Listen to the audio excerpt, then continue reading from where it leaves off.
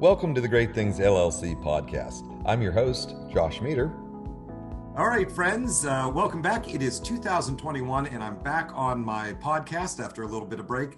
I am excited to introduce the guest today. He's been a friend for a couple years and happens to have created one of the most life-changing products in my life. So I'd like to welcome Shane Stoehr. He is with Journeyman Hammocks, and we're going to go into the story. So Shane, you and your partner Kim and I have been friends for a couple years. I know you have traveled and you're an absolute people person. And I also know you don't shy away from a challenge or an opportunity to just jump headfirst into the unknown.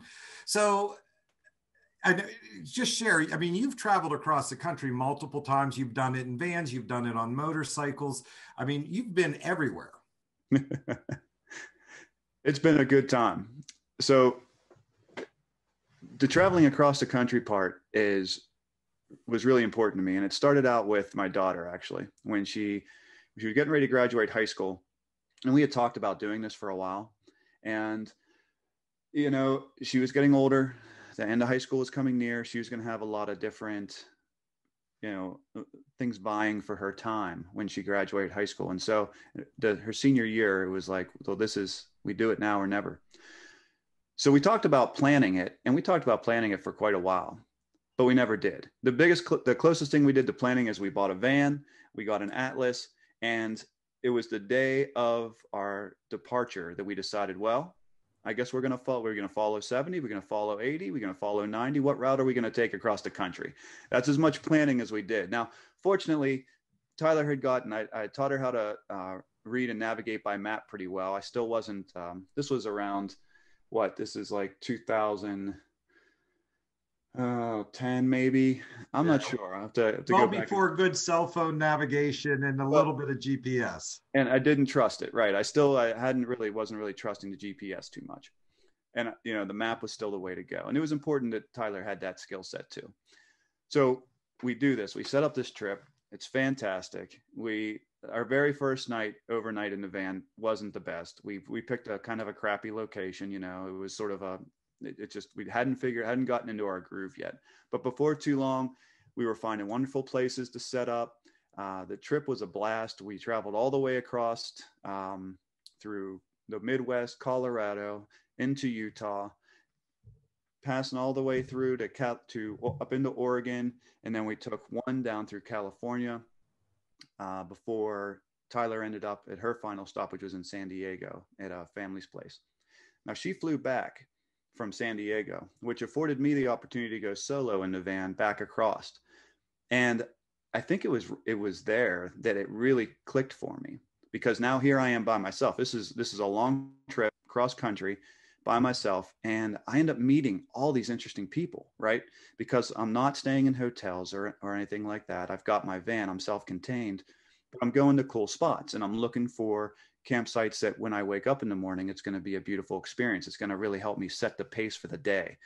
And as a result, I'm running into other people who are doing similar things, people from all over the world. Folks, I mean, I had no frame of reference. I didn't know what to expect, but if I thought, when I thought it would be cool to find a wild hot springs out in the middle of the desert and set up camp, I thought, maybe I'll be by myself out here in the middle of the desert. Oftentimes I was, sometimes I wasn't. And those experiences with the people who were there really helped shape my love for it. It's amazing how, if people haven't had an opportunity to do that cross-country drive, it is an experience. We're so used to the convenience. You hop on a plane, you get to your destination, you get a thing. But there is so much in those quiet times, those long stretches, and the people you meet along the road are some of the most, impactful and meaningful connections. So for those of you who haven't done it, I would definitely suggest make a trip. And I love how you guys plan. That's kind of how I plan. I have a departure date. I have a relatively firm return date, and I have some sort of idea in between, and really leaving it open to kind of the mystery and just to trust that you're going to be taken care of is great. So that spurred a lot of travel. And I know you've been across the country on bikes and camped out on motorcycles and different vehicles. And there's too many stories to go into, and they're all great stories. People, if you get a chance, you'll probably see Shane out there. Sit down with them. You will not stop laughing, and you will have a great experience there. But let's fast forward a little bit. So now you're doing some product engineering, and you've done some contract work. You've done some of your own, and now the hammock. How does the hammock come to the forefront, and how has it developed since then? Well, the hammock story is pretty interesting. So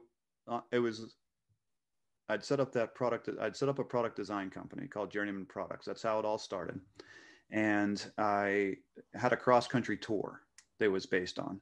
And at this point, I picked up a nice BMW motorcycle, and I was traveling across the country, hitting a series of events. And I didn't want to carry a lot of gear with me. And I also wanted to be comfortable. So I had to think a lot about what my camp situation was going to be. Because on a motorcycle, you can carry a fair amount of gear, but still pretty limited compared to the van, right? And another factor came into play is that I don't like to sleep on the ground. It's uncomfortable. Okay. There are a lot of different issues with tent camping. It's dirty, get wet. And most important, it was hard on my back. And so that's how I discovered hammock camping. So on that first trip, I was actually going to, I was promoting Journeyman Products. And at the same time, I didn't even realize what I was doing exactly, but I had started with this basic hammock camp kit that I had assembled from, a motley crew of pieces. And I was refining it as I went. And I was doing that to suit my own needs. I wasn't really thinking about it too much. I was focused on this other thing. I was going to do these other things at these other events. Well, by the time, I got to the furthest point that I was traveling in the country, which was over in Arizona, I had really gotten this thing down, and I had discovered a lot of things that weren't available or that weren't good. And I had a pretty good setup. And when I got to that event, people started talking to me about it, and they were asking me questions, and they were, curious about how I was traveling by motorcycle and how my hammock camp, developed the way it did, because it was a little different than everybody else's. And so that got me thinking, this is something, it's a good conversation piece. People really like this. And I just kept making it better and better. And people continued to ask me about it now. And so it occurred to me, this works really well for me, and people seem to like it. I should do something with this. This is a product that I could offer to people and help get people into a more comfortable camping situation so they can travel the way that they want to do as well. Not everybody wants to travel by motorcycle. Some people want to travel out of the back of a car. Some people, have different methods of their conveyance, but this hammock camp can be taken on any of them because it's compact. It has all the features that you need to be comfortable. And it's all reasonably priced. It's a wonderful thing. And it gets people up off the ground, up off of that hard ground into a nice, supported, comfortable, warm environment where you can just rest and relax. And, that's the best thing and the worst thing about the hammock camp experience, right? I mean, it's so comfortable that it's hard to get out of. I hear you. And where you exposed me to the hammock camp was, we were at a festival, and you were doing a demonstration on it. Now, this is fast forwarded a couple years, and I've been an active camper, and, I've tent camped. I've gone all over. I've been close to the Arctic Circle. I've been all around. And you're right. Tent camping has its advantages and disadvantages, more disadvantages. And in the hard ground, even the most experienced campers, sometimes you set it up in the wrong place and you don't see the water run off.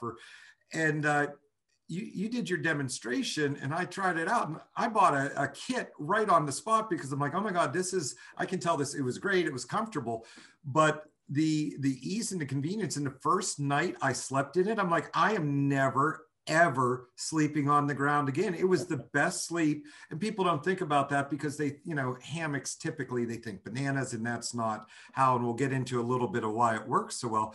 But what I was really impressed with was the absolute thoroughness and thoughtfulness of every tiny little component in there. So, I mean, it really shows that it wasn't put together by someone behind a desk. It was put together in the field, and it developed out of a natural usage and rhythm. So Let's talk a little bit about the hammock specific, why it is so different, because there's a lot of hammocks you can see out there, but yours does a couple things. So why don't we go through some of the components of what your hammock brings to the camping experience?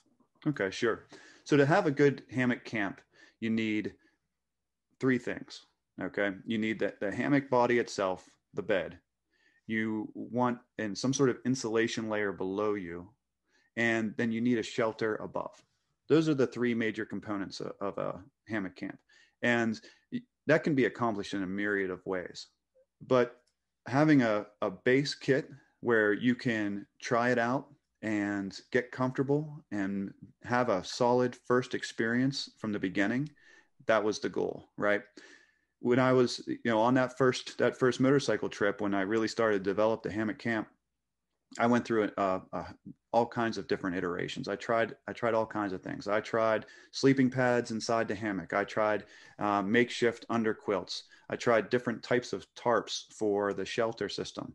I tried using bug nets, no bug nets, ridge lines, no ridge lines.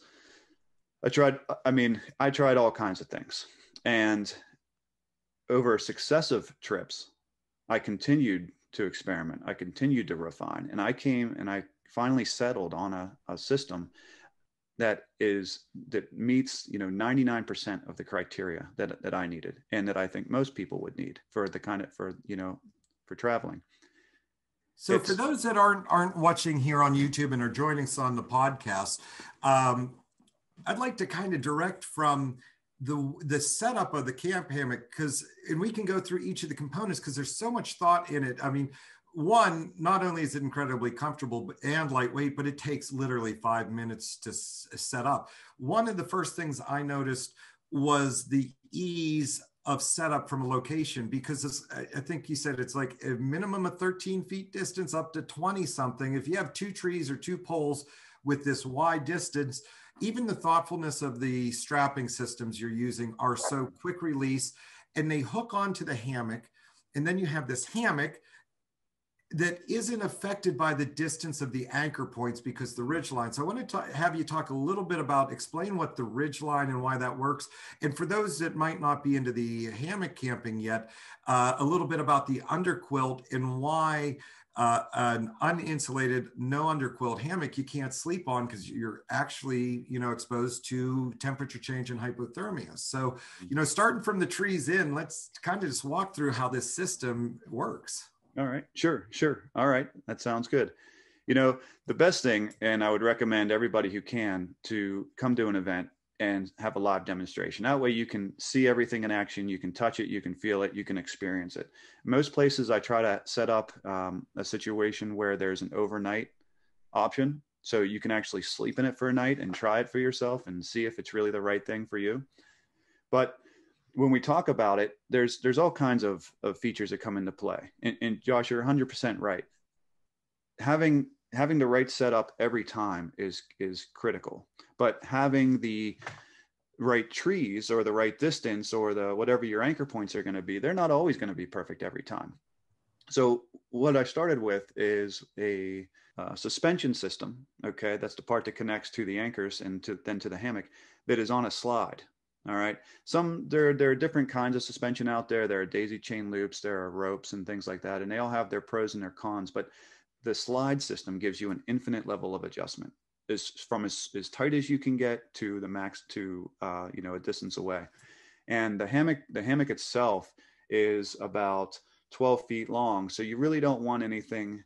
I say the ideal distance is about 16 feet between. Okay. But you can go anywhere from 13 to, 20 feet or so based on the length of the straps. So you've got some variability there that you can work with. Now the hammock itself, for those of you who when you think of a hammock, you think of like a backyard hammock that's a mesh, rope style, or if you're familiar with the Eno style hammock that is a parachute material that's real simple. Those kinds of hammocks, when you set them up, how much sag they have or how tight they are is based on your suspension system. And that can be a problem, especially if you're dealing with this variability in trees, because if you don't want your hammock pulled too tight, because then it's unstable, and you have a tendency to not, it's just not very safe. And you don't want it to be super loose either, because then you end up being scrunched in a ball, or your butt scraping the ground.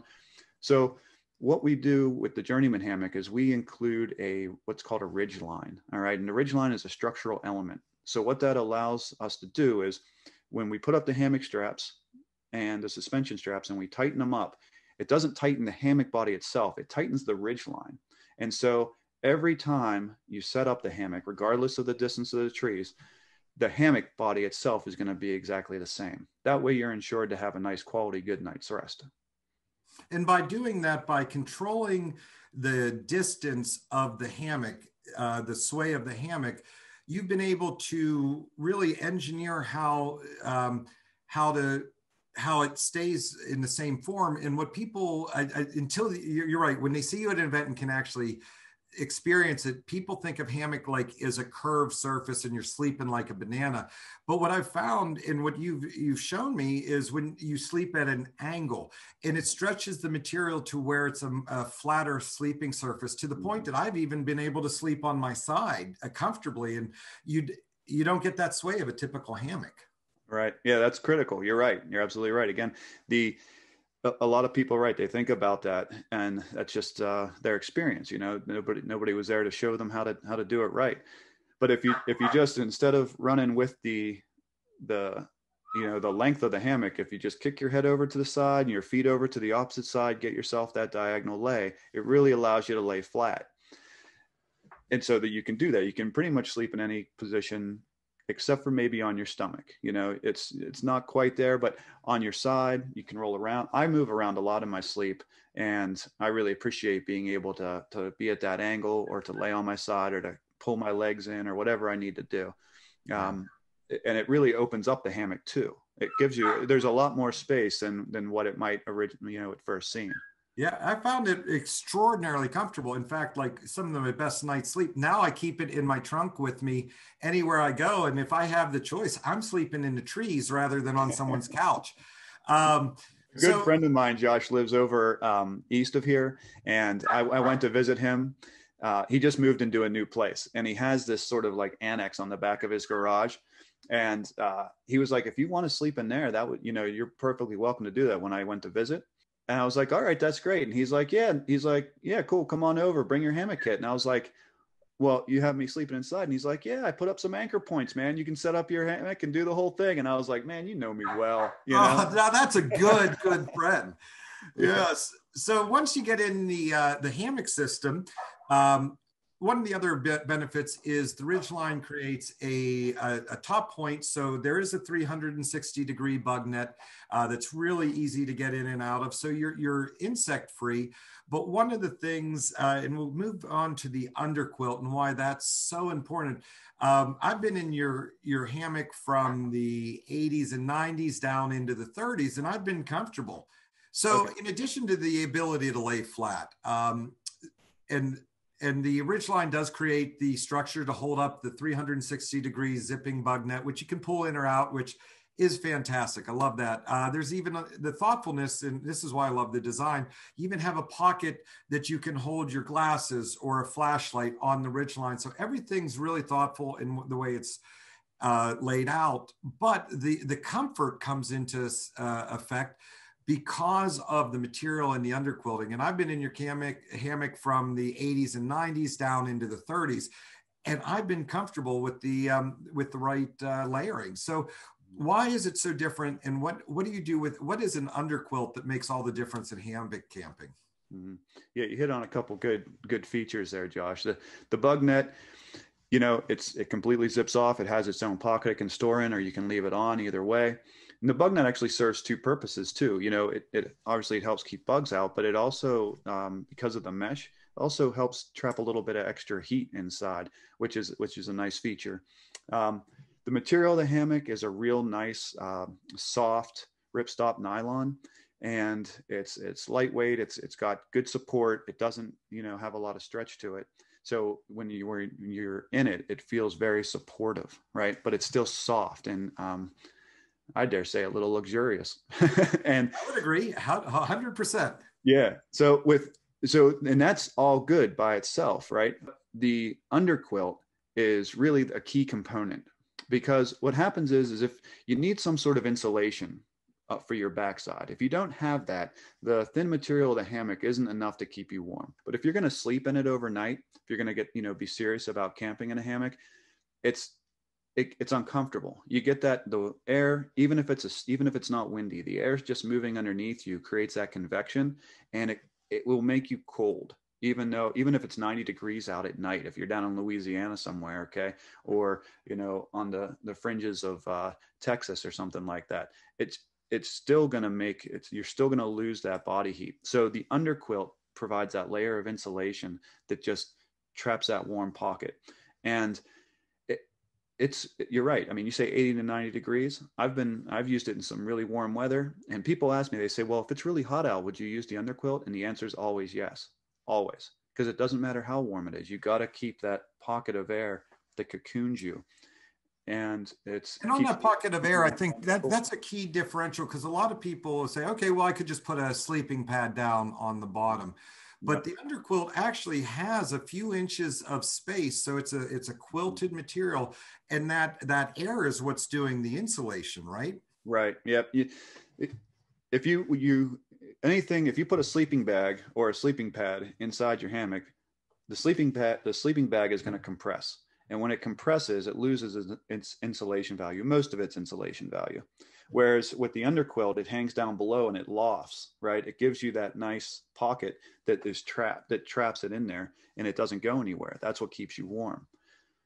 Having a sleeping pad inside the hammock is a different approach, and it just doesn't work out very well. Sleeping pads aren't designed for hammocks. They squirm around. If you move in your sleep, they move, and it doesn't support well. Right. Yeah. And that's a key component, like you said, because a lot of different people will try that. They're like, oh, I'm cold in the bottom, so I'll throw in a pad. Well, it's not the same. And as you mentioned, compression of a sleeping bag, they lose all their thermal insulation.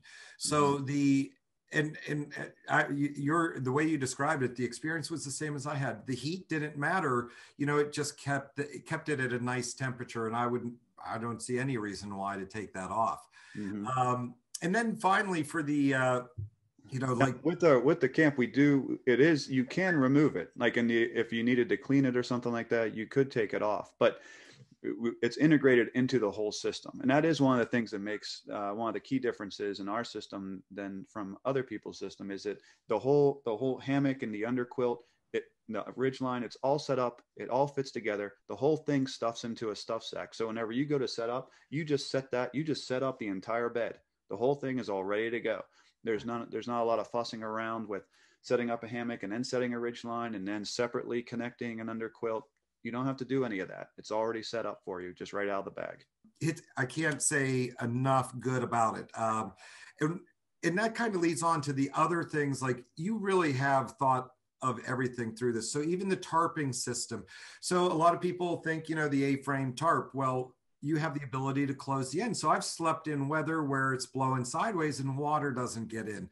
We'll talk a little bit about that. Even the lightweight stakes that you have included, they're so easy to use. All the lines, all the guidelines are there. They're in the kit. They're ready to go. They're pre-measured. And I love the fact that you have the ones with the high visibility reflective gear. So when you're coming back at night, you're not tripping over them. So there's just so many things until you get it, but the thoughtfulness of that is there. So let's talk a little bit about the canopy, because it creates great cover. You can close it, and you've also shown me that you can in summer nights even set it up as an awning with a couple poles.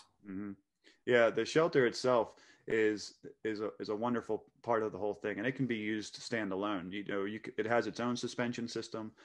And that was also key too. There's a couple different iterations where the shelter system was integrated with the hammock, and that has certain applications. But a lot of times when I would find myself traveling, the weather, I can't control the weather. Sometimes it's beautiful, sometimes it's rainy. And so if I have to set up in the camp when it's wet, what I don't want to do is I don't want to set up my bed and then set the shelter up over top of that, because my bed's getting wet the whole time. Kept the suspension system for the shelter separate. The entire shelter can be set up, and it can be set up with the ends open so that, you get the airflow if it's going to be a warmer, breezy night. If it's going to be stormy and you want a little more protection, you can close in each end. They're called doors. So the shelter has doors. And if it's going to be really stormy, you can close in both ends and buckle it up really tight.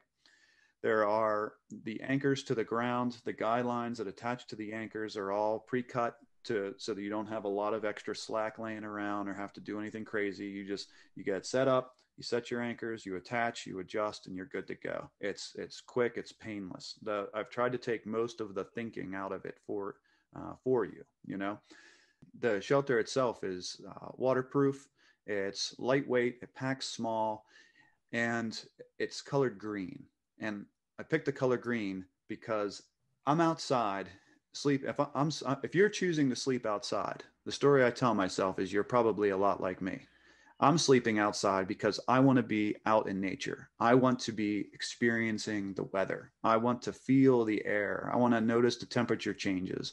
I want to wake up and I want to see trees or whatever the landscape is around me. And so the green shelter is the right color for most places, especially here on the East Coast. It does blend in, and that element is nice, so it doesn't disturb, other people's experience of the outdoors. But when you wake up inside of that shelter and, the morning sun is starting to come in and it illuminates that fabric, it just feels natural. It feels good. It's invigorating. It gets me excited about getting out and getting started on whatever exciting thing I'm going to do for that day, whatever the adventure will be. But then if you have a set of poles, you can actually set up what we call porch mode. And I like porch mode because I can put a couple chairs, a small table. It's an inviting place at like a festival or something like that for people to come over and chat. That's nice. And the final thing on your product line is you have the adventure kit, which just takes it a little bit further. I'll let you describe the kit, and then I'll describe my experience with it because you gave me some great tips on how to use it and what I found really helpful with the adventure kit. Mm-hmm. Yep. So the standard Journeyman Hammock Camp comes with everything you need. It comes with the hammock bed with the integrated underquilt and bug net, and also the shelter and all of the guy lines, all the anchors, the suspension systems, everything you need. The adventure kit is the next step up. So it includes the Journeyman Hammock Camp, but it also comes in this convenient 35-liter dry bag. It's heavy duty. It fits everything. It fits the entire camp in with room to spare. So now you have additional room in there for your sleeping bag and even some sleeping clothes. I get my sleeping clothes and a sleeping pillow, and I like to have an eye bag too. I put all that stuff inside this, roll it tight. It's waterproof. I chose this particular bag for this kit because it will withstand minor submersion. So it can be good for kayaking, canoeing. I strap it onto the back of the motorcycle. It's out in the elements and under storms. It keeps everything dry. And it's a wonderful piece of kit just to keep everything all included. Yeah, it's not just a dry bag, but it's a dry bag backpack. It's a solid built piece of gear. And you're right, everything is so compact in there with enough room to spare. And what I found is because it is waterproof and submersible, like you can throw it anywhere, but from the actual use of it, it becomes a part of my camping experience. So once the kit or the hammock camp is set, the bag is empty. And I typically like to sleep less clothes than normal. So at night, you don't want to leave your clothes out because you'll get dew and moisture or bugs or stuff. So I found it a really convenient way when I'm getting ready for camp. I'll strip down my shorts and I put all my clothes right back in the bag, roll it up and leave it on the ground there. So when I wake up, my clothes are dry, secure, and bug free. And they're not as cool from the night because the bag actually insulates it. So I love the fact that it's actually an extension of the camping process for me. Mm-hmm. Yeah, that's awesome. I mean, that's a great use scenario right there. Yep, the bag is you have all that extra space. You can put whatever you want into it once your camp is all set up. Yep, you can set it on the ground. You can clip it onto the suspension. Some people like to keep it underneath the shelter, attached right there not to the ridge line, but right where the carabiners attached to the suspension. That's a good option too. You can do whatever you want with it. It is wonderful. Now, in addition to the bag, the adventure kit also comes with a separate set of ground anchors. So the hammock kit, the shelter, comes with these really high quality triple finned aluminum stakes, which are nice and light. They're good and stiff. They drive into the ground relatively easily.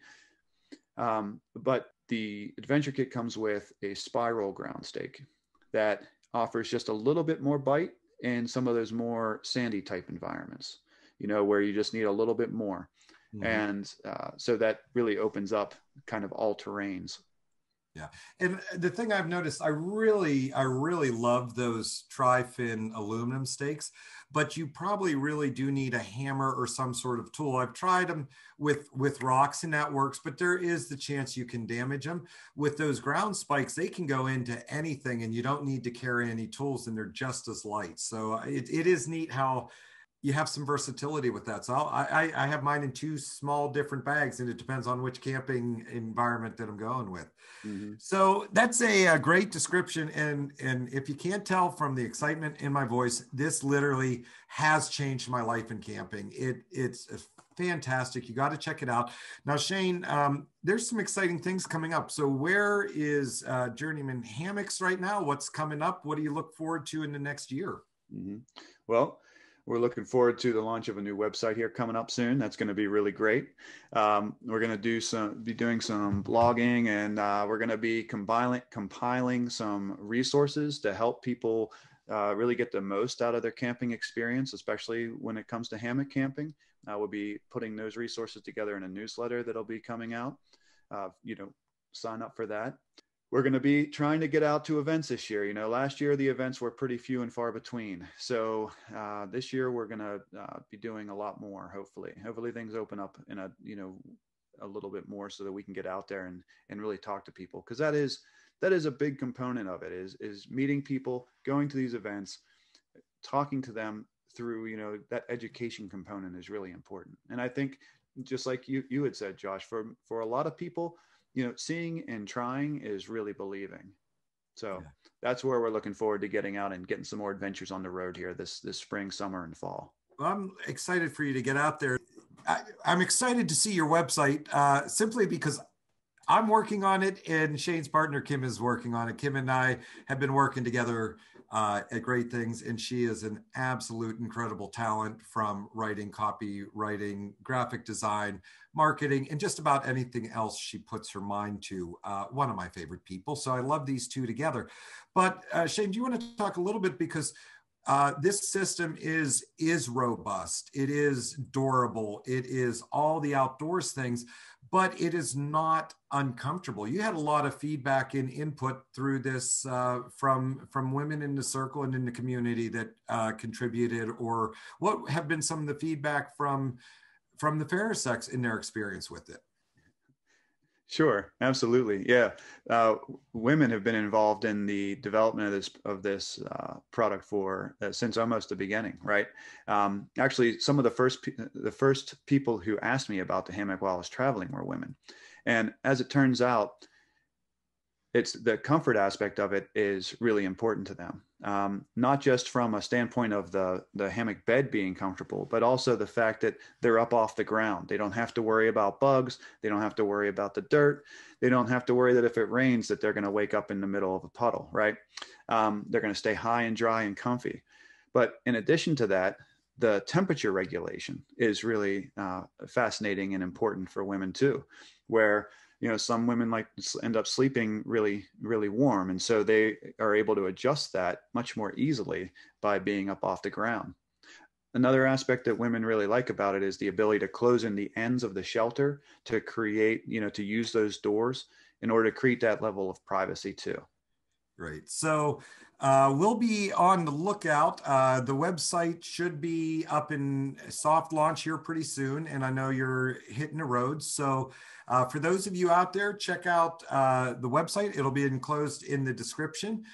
Keep an eye out for Shane and his travels. Shane, any last words before we go here? I encourage everybody to get up off the ground, okay? And it's just better. It's better up here. Yeah, it is better. I mean, There's nothing more to say. It is the greatest, greatest camping discovery I have made in a long time. So Shane, thanks for being on. I look forward to seeing you again here soon, my friend. And hopefully this year, you might see Shane and I doing some shots from the road on our motorcycle. So I did get a motorcycle and have been inspired by Shane. So I'm going to travel with the expert rather than learn the lessons myself. Awesome. So looking forward to it. Thanks, Josh. This has been a lot of fun, and looking forward to next time we can get together and toss a couple back and chew the fat. We'll do that. All right. Thanks, everyone. We'll talk to you soon. Thank you for watching. If you liked what you saw, be sure to hit that like and subscribe button right now. Stay tuned and check out the channel for other interesting and informative videos.